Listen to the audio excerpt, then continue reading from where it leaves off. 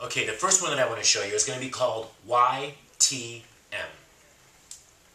We're going to bring you out to the letter Y, out wide to the letter T, and down low to the letter M.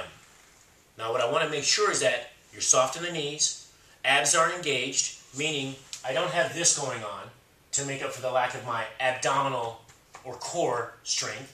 I want you to be in a nice even position, sitting back, not too much arch, shoulders back, chest up, chin in.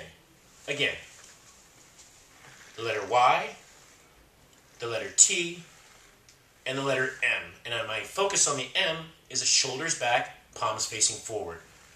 Again, 2 sets, 7 to 10 reps.